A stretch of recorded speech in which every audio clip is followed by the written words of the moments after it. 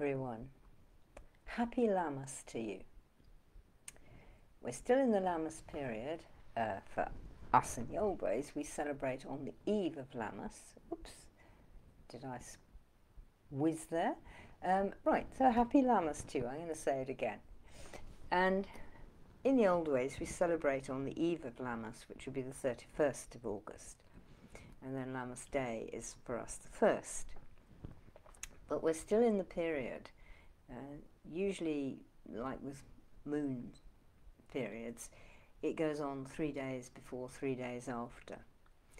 And so you have a 7-day period, of which Lammas, the middle, is like the centre. So you're sort of going up and then down. And we're in the downward arc of it now. But that's okay. We're still in the period. And happy Lammas. If you have my newsletter, you'll know that I'm very into the harvesting, and that John Barleycorn has particularly come up for me this year. Doesn't always, every year, but this year he's very, very strong. John Barleycorn, the man God, who gives his life for the land, and who is the land, who is the barley that has grown up for our beer and our whiskey, and then is put back into the soil again so that we grow a good harvest next year. Now, nowadays people say, oh, you're placating the gods by making a sacrifice. No, that's not how it was. It's how modern thinking likes to think of it. We've got to placate somebody. An awful lot of modern life, you think about it, is about placating. So, hi Karen, happy Lammas to you, my dear. Great to see you. And a lot of modern life is about placating. And you look at your own life and see how often you actually are involved in that, possibly unconsciously. But it's not how it was. Things were gifted, we gained, and we gifted and we gained. It's exchange, this lovely figure of 8 that is exchange all the way through. And the cards that came up for me today, and this is the old pack, this is not the Wildwood, this is the Greenwood Tarot, and was Green Woman and Green Man. Cheska and Mark didn't have a John Barleycorn type figure, but these two express it. The Green Man with wrong one. I will get this. I can't back a car. I can back a car actually, but I can't do this. Anyway, Green Man is the one with the leaves coming out of his eyes and his ears and his nose and his hair. He is the wildwood. He is the forest. He is the land. He is the growing things. And in that way, he is John Barleycorn. And there he is in the cup, the cauldron at the bottom that is holding him, and he's holding it up, and he's holding everything. Now let's look at her. Now, she also has the leaves growing out of her mouth and eyes and ears and hair and everything. But she also holds the spiral.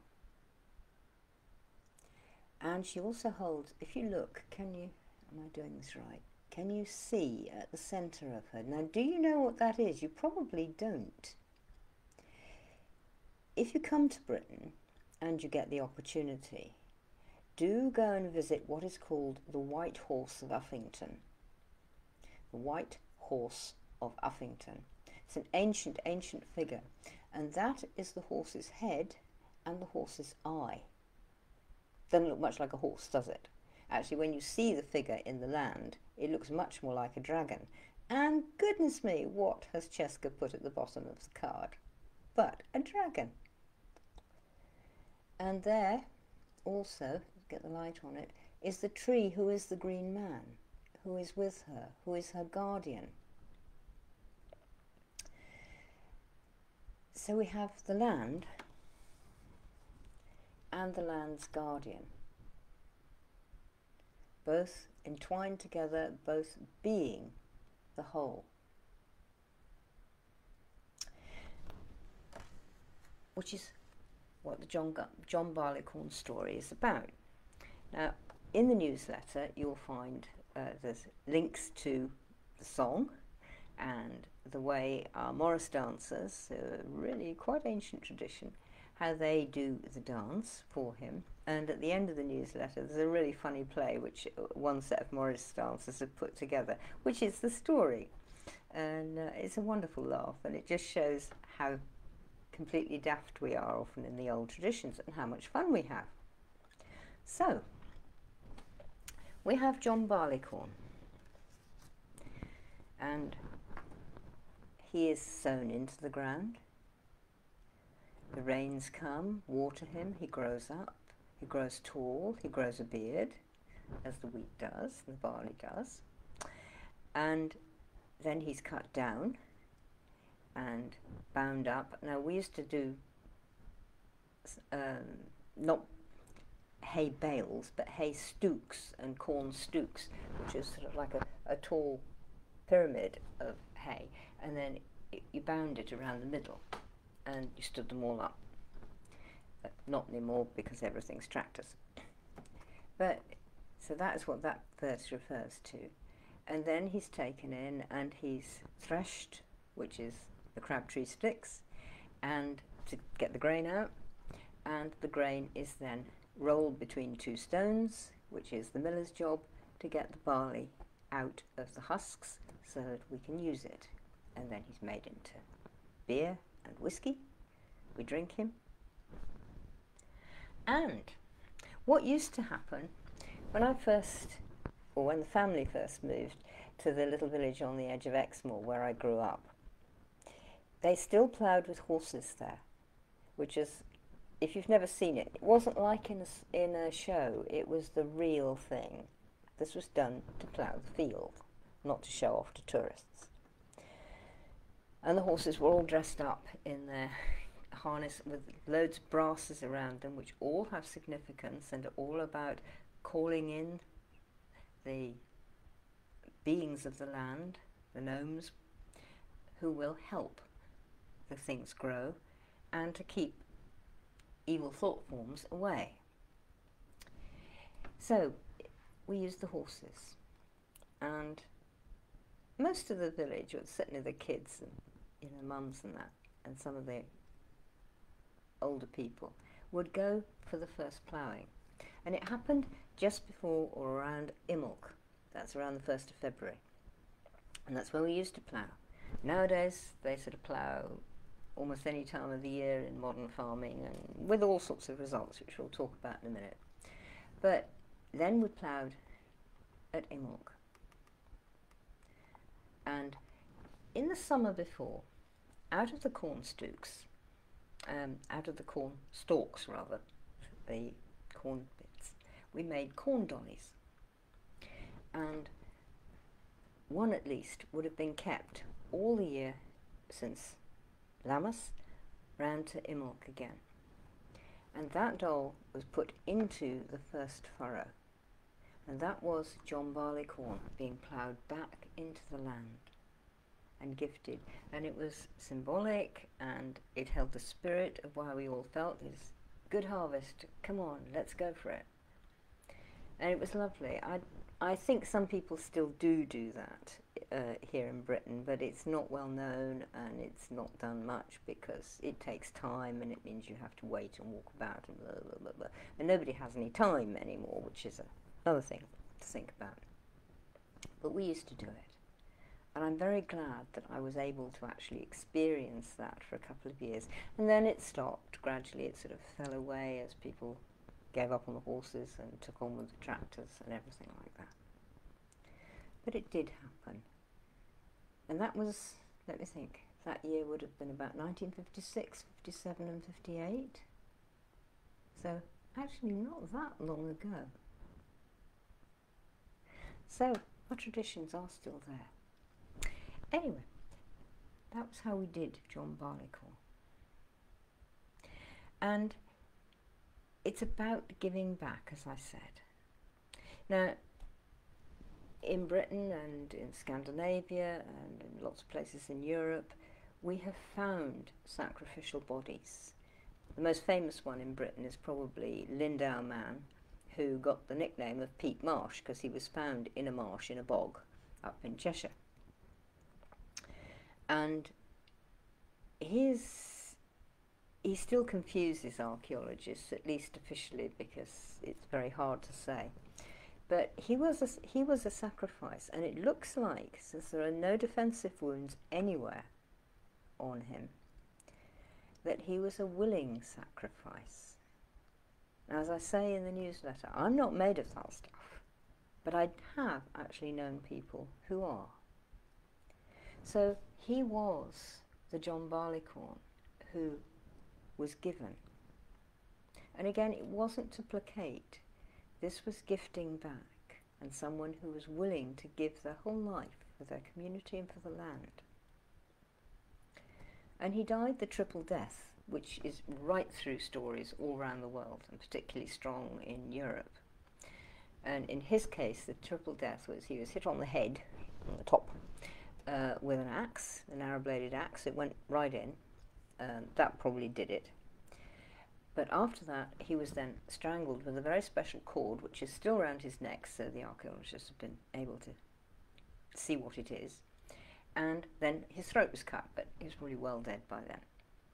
And then he was placed in the marsh, in the water, in the bog. Now, in those days, we used to bury people in the fetal position, you know, curled up, not all straight out like they do nowadays. But as you came out of the womb, curled up, and how you were in the womb, so you went back into the womb again, curled up, in the fetal position. And they placed him there. And they're able to examine his stomach and examine what he had eaten, which is quite, you know, interesting, because he'd had a very special meal of grains and particular meats and things like that, and he'd had a special drink as far as they can see, and at least one of the ingredients in the drink was mistletoe. Now, mistletoe, as you probably know, it's been very significant for all the people in whose lands mistletoe grows as a significant herb that is about birthing and rebirth. And it's a very sacred herb. So, all makes you think, doesn't it? I'm not suggesting we should go back to sacrificing, or that people should self-sacrifice in this way, but I'm saying this is where the idea comes from. We actually have a much better way of doing it. Well, I don't know, a much more acceptable way of doing it now, and I certainly do it, and hopefully quite a lot of you do too. It's called composting, and I've been heavily into that around this season, partly because lots of things grow in the garden and they're going over now, and they need to be either cut down or removed, and both in the vegetable garden and out in the flower garden. And then their remains goes into the compost heap, and it goes through the year, and the end of the year it will be soil again, which is yay, because I eat quite a lot from my garden. I'm lucky I've got one that's big enough. But even so, if it's your flower garden and you're still eating from it in a sense, because it's giving to your senses and it's giving you pleasure of scent and beauty and colour, and you give it back again to the garden. So, and I mean, I take roses from my bushes and bring them into the house, and they just scent up the room, and it's beautiful. But I give them back through the compost. And hopefully we're all doing that, because that is exchange again. We're taking and we're giving. We're giving and we're taking. And the old ways are about that exchange, about working with and enabling that exchange all the time. It's not about sucking up, it's not about placating, it's not about keeping the gods happy in case they do something horrible to you. Actually, in my experience, the gods and otherworld and all the otherworldly beings actually have far too much life going on for them and looking after the world and the cosmos to be bothered with messing about with poking humans. So get over yourself, you're not that important. It really is, you're giving because you've been gifted. Lammas is very much about that for me, about this fair exchange, which is one of the roots of all of our work. Hi Pam. And so there we are, we're into composting. Now that took me out of the stuff that I did in the newsletter, but we're starting to get a lot of butterflies here now in the garden. It's absolutely lovely. I adore butterflies and I try to plant for them. So I've been looking at how I can improve the garden and how I can work with it and what it wants, because of how high we are. We're 500 foot up. We're in a stony, rocky land rather than a sort of deep earth land. Doesn't hold the water very well. So how does the land want me to work with it now? It's actually very different to all the land I've gardened on previously, so it's, you know, quite sort of learning curves like that, getting the hang of it. And how do I help butterflies? Now, sorry, but one of the things that we do nowadays, and this is really quite shocking when you realise it, is modern farming. Yeah, maybe it feeds us, some of it very badly if it's all full of chemicals and muck and pushed and done, but it takes from the rest of nature, and one of the things that it takes from is butterflies. Now I don't know whether you know, but butterflies, a lot of butterflies, and I'll read that species that happened in Britain, a lot of butterflies actually lay their eggs on tall grass stems. Now that could be really tall, you know, I mean some grass grows to sort of 2.5 feet, sometimes even more. And a lot of butterflies lay their eggs on that. Think about that next time you mow the lawn. Worth it. And of course farmers do, because they're cutting silage for the animals to feed on, and it just, nowhere to lay my eggs. Nowhere to lay my eggs. I find that a bit staggering. Now, the butterflies in Britain who lay on grass are the speckled wood, the wall butterfly, the gatekeeper, meadow brown, the marbled white, beautiful that one, the ringlet, the small heath, the large and the small skippers, the Essex skipper. That's actually 10 species. That's a lot of butterfly species that we just take.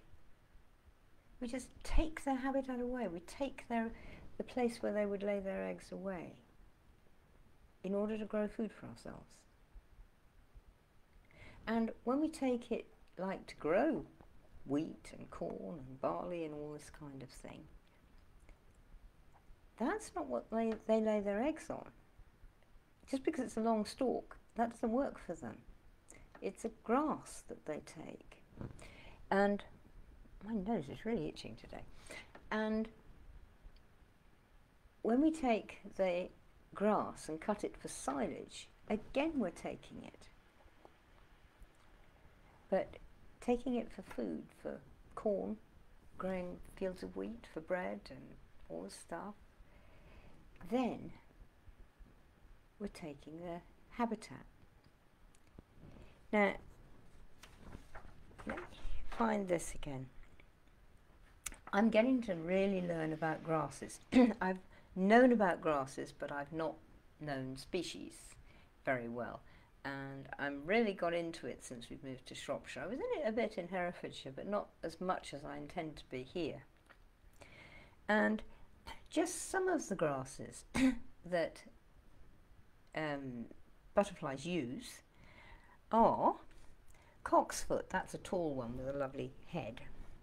Common bent, that's a shorter one. Couch grass. Now, here the gardener's shrieking, I can't have couch grass, it's going to invade my whole garden, it's going to ruin everything, and it's going to feed butterflies. And common cow wheat grass, that's like a wheat, it is one of the early wheats, and that grows. Creeping soft grass, that's really beautiful. Worries everybody because it's creeping. It's going to invade. And early hairgrass, that's another beautiful one. And tufted hairgrass too. And Yorkshire fog, and I'm lucky I've got a bit of Yorkshire fog. It's quite rare now in Britain. And I've got a bit in the garden, so it's like, don't touch that with a mower. And telling my husband, don't mow. You know, we only mow paths anyway in our garden. We don't mow most of the grass, but we've got a cross set of paths like that, which lead the directions where we go to sit around the four corners of the garden. So he's quite good like that. He's not doing too badly.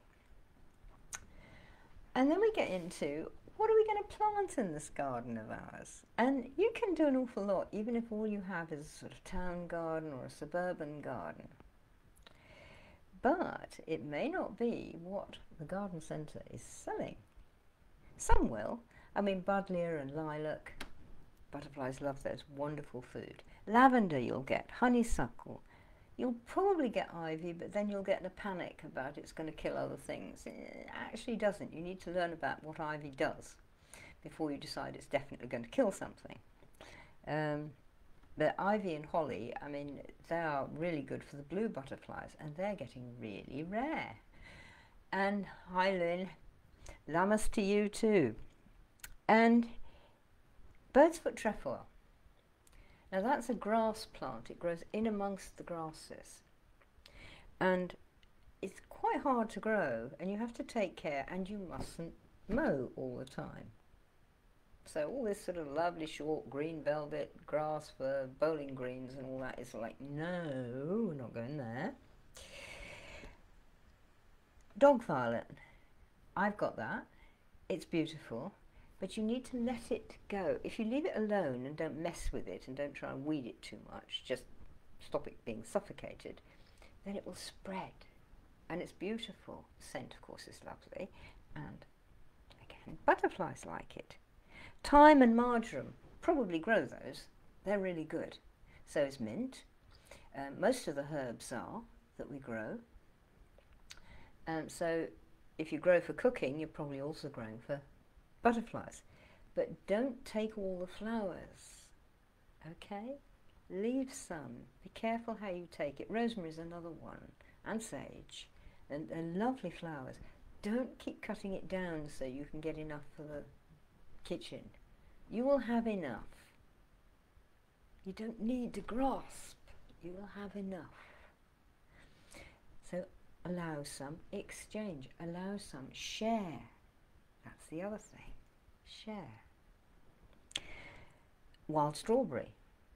Lots of people in Britain, and possibly elsewhere too, hate it because it's so invasive, I haven't got anything but wild strawberry and it's just covering everything. So what? I had a lot of it in places in the last garden, and I'm hoping I will again in this garden.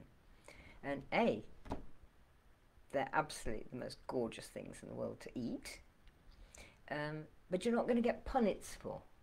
You're going to be out and eat a few every day. And I used to go out and eat a few as I was moving around. Again, don't be greedy. Share. And oh dear, problem. Thistles.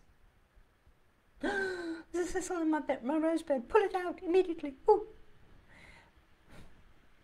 Again, yes, you're taking food. You're also taking food from birds. So we have goldfinches here, and I keep thistles and teasels in the garden, and they're now going because the thistles are starting to seed, and you see these beautiful little birds, tiny little birds, and they're perching on the thistle and they're pecking the seeds out and food. And I like the colour of thistles, actually. I love that magenta purpley colour. I think it's beautiful. But oh, it's going to spoil my pansies or whatever it was I bought from the garden centre. So, you know, yay. And so what? It's going to be fine. Oh, I've just seen another one. Docks. I can't have docks in my garden. I've actually got quite a few. I do move, you know, sort of say, actually, just not there, you know, can we be over here? And usually get there in the end. Well, quite quickly, really, because I've only been here a year. And they're beautiful plants for the flowers, again. They're going to give food for the butterflies and food for the birds. And they're going to help you with another plant you're going to have to grow too. Every time you are getting in amongst the nettles because you've got too many, and there'll be a dock growing nearby, just rub your hand with it and it'll feel a lot better instantaneously. So docks and nettles. Yeah. Now, who's it who likes nettles particularly? I bet you're going to like these butterflies too. That's the peacock. That's such a beautiful butterfly. Big, dark, black underwings and beautiful spots on the top. Red Admiral, another beautiful one. The comma, I just adore them. They're the ones with sort of frilly-edged wings, sort of golden orangey brown and gold and dark spots on them. And they're so lovely. And small tortoiseshell, and they're really beautiful too. And they all like nettles, and their caterpillars eat nettles. So I'm organising a nettle part of my garden, and well, several actually. And one of them is, we've got our front door faces south, and we've got a lovely view of our pointy mountain, the Caradoc. And when we sit there, and there's a hedge, which is a lovely holly hedge. So it's really great. It's got several nests in it at the moment, and I have to be careful where I walk because I and Mother Bird can get out of my nest, you know. And it's quite funny because it reminds me of something. I think I put it up on the Facebook page here, Wise Woman's. That my friend Fiona keeps geese, and they just recently had goslings, and the goslings think Fiona's great because she brings them food and she talks to them and strokes their beaks and things. And so they came charging up to her one day, which was really cute. And she was hoping to be able to video them. And immediately afterwards comes Mummy and Daddy Geese, wings out. They're big and they're fierce. In Goose, as she said, she was sure they were saying to her, "Get away from my children, you filthy pervert!"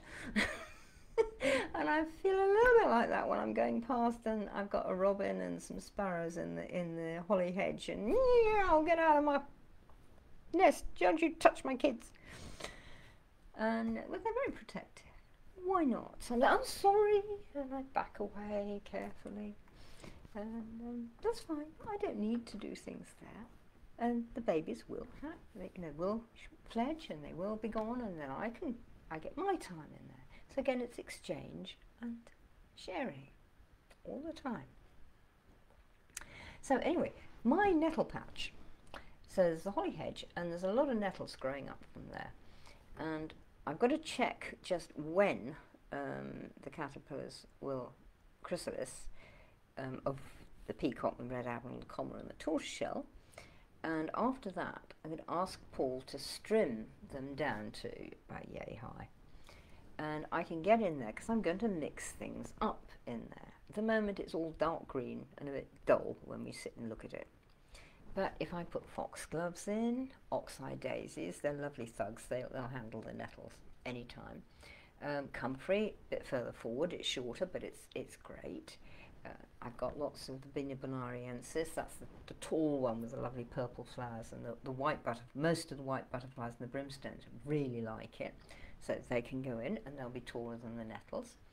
And there's some mallow growing there anyway, so I just need to encourage that and throw some more seeds in. Got a lot of poppies last year and this year, and they're the lovely big pink ones, and they go pink and purple, and they're really beautiful. So I've been collecting the seeds and chucking them in amongst the nettles, and a lot will come up. And I've also got a lot of calendula. I use calendula anyway, and it's great in salads apart from anything else, apart from its other uses. So as they've been seeding, it's but a bit further out, because of course they're not going to grow so tall. So I've got this sort of layering up of the hedge.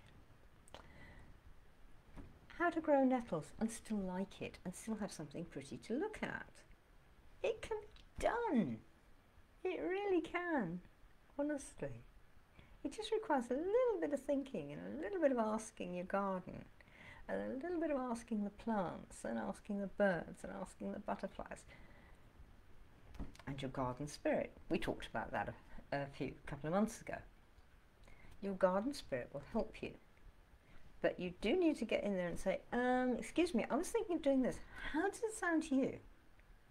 And you'll get the pictures and sometimes the words and all sorts of stuff. And oh, I hadn't thought of that. That's a good idea.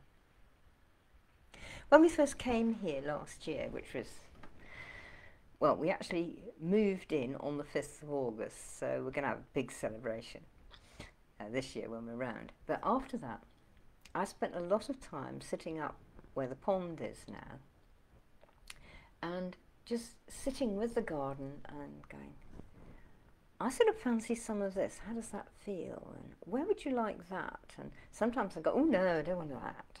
And a lot of time I go, well, why don't you put that down there? Or why don't you put that over there? And I've been gradually doing that. And where I have done it, it works. Now, another interesting thing with the garden and with working with the spirits and how things work out. As probably a lot of you know, I actually got to climb the Caradog, my pointy mountain, just before midsummer. Fantastic. I had to go up a very difficult way for all sorts of other reasons, which don't matter now. And 3 days later, my back and every rib in my body, both front and back, was like, I couldn't bend, I couldn't move, I didn't dare cough. If I sneezed, I screamed. And I was in excruciating pain. And of course, being me, I've been going to spend 2 or 3 hours in the garden every day. You just don't do it when your back and your ribs won't allow you to move. It's not possible. So the gardener sort of flattened me. I had lots of other things to do, which if you want to come and listen at 7 o'clock tonight on Facebook Live, we'll be talking about, because we've got a launch party for the site. Anyway, I was doing that. But of course I was not gardening. Once my shiatsu friend had sorted me out and started to get me right again, and I could actually move, then I could go out in the garden, I could actually walk around the garden without being terrified of falling over again. And I could go and sit up by the pond. I'll put up a video on that. I've done a little video of the garden recently. I'll put it up later. And sit there and again sit with and look at the garden. Wow. Well, lots of weeding that I thought I needed to do wasn't done, hadn't been done. But, my goodness, in the beds and the shrubbery and the sort of semi-wild beds where I thought out to do some weeding, then, wow, the number of different grasses. I was just talking to you about, that's how I've come to know, because I let them grow so they show themselves to me. They're not just little short 1 to 2 inch high green leaves. And they're beautiful. And there's some very pale, almost white ones. There's some deep brown golden ones. There's other ones that are green. There are other ones that are red. Oh, and I hadn't known they were there. So having been flattened by various otherworldly beings who thought I certainly didn't ought to be doing what I thought I ought to be doing, I was able to see. I was able to see lots of different sorts of wildflower too. And we just grow yarrow for a pastime. And there's all sorts of other things as well. And we grow an awful lot of the small hogweed. Now we grow too much of that, and so I was sort of worrying about it and sitting there by the pond and going, that's really beautiful. Do we want this? And they actually said, no, why don't you dig us up? And I said, well, I will when I can, which is probably going to start this week, because I'm feeling like it now. And they said, right, when you dig us up, there'll be a hole, and there'll be earth. And so you've got lots of wildflower seeds, because I managed to get some earlier in the year. Put a few of those in each of the hole. And wild grass seeds too. Put a few of those in each of the hole. Ooh, yeah. So I've been a gardener all my life. I've even, been a posh show gardener and got medals from the Royal Horticultural Society at their Hampton Court show and things like that. But I'm still learning. That's great, actually. I like that. And it's showing me you don't need to do it like that. You don't need to do it like that. And you don't need to project plan it completely. Have an overall idea, which I have, and I had, and that is forming and coming to life, but you don't have to push it. Wait and we'll show you what to do. Wait and we'll show you what to do. And that's been gorgeous and so good to feel. Especially this sort of like, you've dug up a weed, so put some seeds in. Or maybe I've got some verbena plants ready, the tall ones and the medium-sized ones. Dig me up and put a verbena in there. Or put a hyssop in there. I've got some hyssop to go as well. And, oh, it's just great. It really is.